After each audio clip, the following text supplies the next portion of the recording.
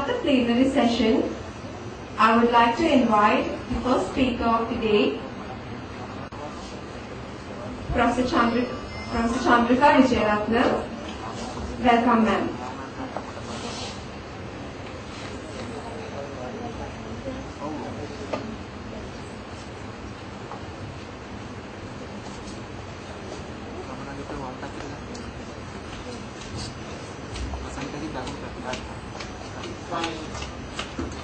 They will be to introduce the first speaker, Prof Chandrika Wijeyaratne, in the absence of Prof who is stuck in a traffic jam.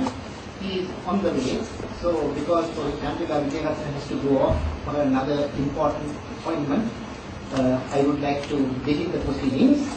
So the title of this presentation is NIROGI, Lanka project, a pragmatic approach to tackling chronic non-communicable diseases in Sri Lanka. Professor Wijeyaratne is currently a professor in Reproductive Medicine, Department of Obstetrics and Gynecology, Faculty of Medicine, University of Colombo. She is also an honorary consultant physician and endocrinologist at the D'Souza Hospital for Women. Having trained at University College in Middlesex, School of Medicine, Whittington Hospital, London, she was the first endocrinologist in Sri Lanka to be appointed to an academic position in 1993 and is a pioneering obstetric physician in the South Asian region, and she is the chairperson of the NIROGI Lanka project. Her research interests are polycystic ovary syndrome and insulin resistance in South Asian women, medical disorders of pregnancy, and in particular gestational diabetes and thyroid disease. So it's my pleasure in introducing Prof Chandrika Wijeyaratne to you. Over to you, Chandrika. Thank you. Good afternoon, and I go on to every one of you. Thank you, sir, for bearing with me for my other commitment in Colombo. I'm extremely I feel very privileged to have been invited to give this talk at such a forum, particularly when it is addressing education, training and research innovations which will benefit the public. As you know, chronic non-communicable diseases such as diabetes, cardiovascular disease, cancers and respiratory problems is the main issue of that affects premature deaths and quality of life in our people of South Asia, since we seem to be leading the way as lower middle income countries, as similar to Western rich countries in terms of these diseases. So I am standing here in front of you today on behalf of the Sri Lanka Medical Association, the apex professional body of the medical profession. And we have a non-communicable diseases subcommittee where we work entirely on a voluntary basis, both from the academia as well as from other fields of medicine. So this subcommittee formed 10 years ago a task force for diabetes prevention, which I am the convener of, and I am glad to say that we have remained as a group well over a decade now. And when we formed this, we had the mandate of the SLMA, which is over 7,000 membership, and our objective was to stimulate and support the adoption of an effective surveillance as well as prevention and control of not only diabetes but also cardiovascular disease. So we call ourselves Diabetes Prevention Task Force. It is a more wider scope, and particularly in risk reduction, getting to the root causes, particularly tobacco, alcohol, unhealthy lifestyle and unhealthy diet. So we have always worked in conjunction with the Ministry of Health and the other relevant stakeholders and of course the WHO, the World Health Organization. So at the request of the Minister of Health at that time in 2008, we were requested to apply for a grant from the World Diabetes Foundation, and that is what we wrote up called NIROGI, which stands for the National Initiative to Reinforce and Organize General Diabetes Care in Sri Lanka, NIROGI meaning good health. And of course, the responsible agent remained the SLMA, but in concurrence with the Ministry of Health. And our main priority was to target the impoverished, overcrowded urban settings, because these are the settings which have the greatest burden of non-communicable diseases, and the fact that they often get overlooked in terms of the fact that there is a lot of out-of-pocket expenditure, as shown by Dr. Rananelli and others, on about chronic non-communicable disease, even though we have a free health service.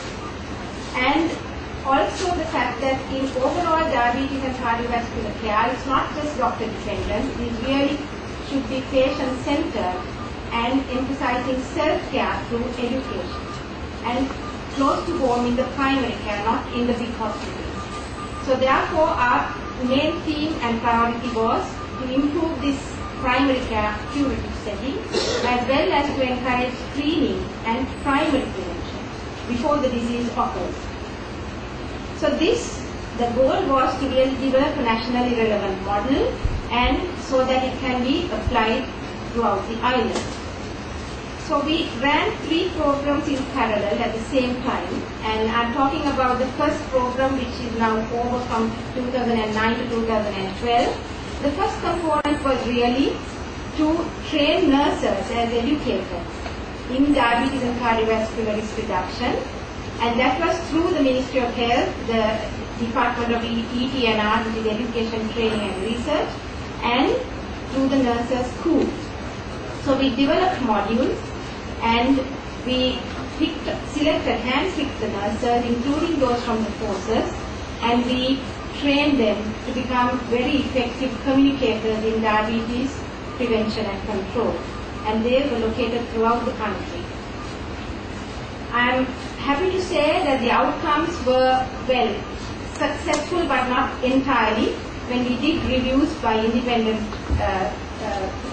evaluators, simply because doctors couldn't perceive nurses as being in their teams, I'm sorry to say. So I would really like these barriers to be overcome, and also the fact that patients need to take on self-care and become more compliant entirely through motivation and encouragement.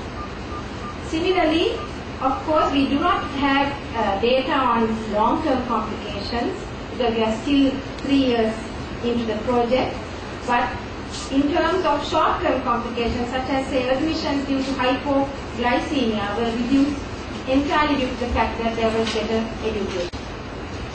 So we also developed protocols, and we gave training to doctors and nurses in pairs in the primary care.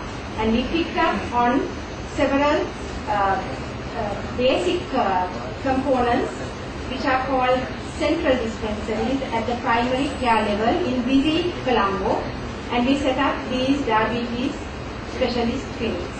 And we had people like DMOs, public health inspectors functioning very effectively in teams, not only in patient care but also empowering the community. So this actually helped to improve the new kind of model.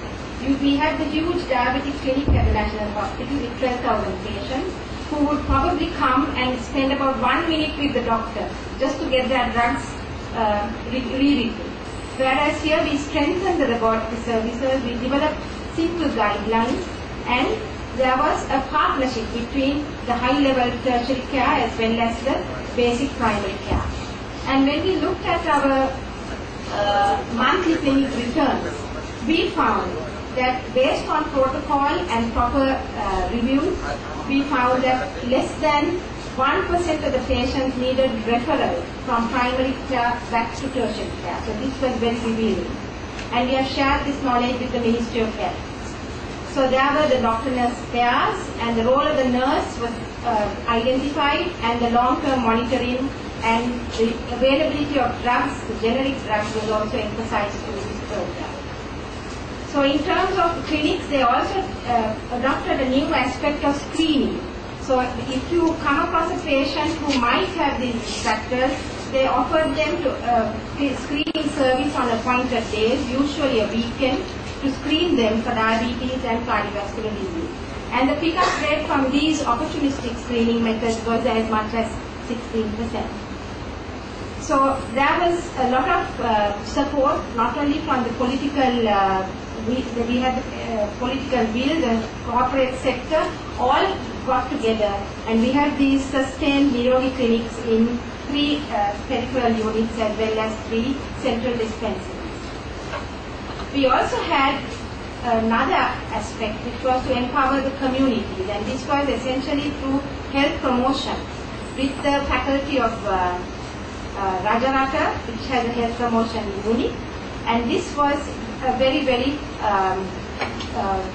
rewarding experience, because we identified 2 MOH areas, the Forte and the Colonava, and targeted 3 settings: the schools, the workplaces, and the communities. And what the expansion drive was such that though we had identified, say, 15 places, it grew up to as much as 150, because the population wanted more and more centers for them to take on the leadership in promoting good health in their community. And the interventions were really led and owned by the participants, not by external experts such as doctors and nurses. And actually they generated a process of change. The time available to me is difficult to explain to you in detail, but you can always visit our office and our website and learn more about these experiences.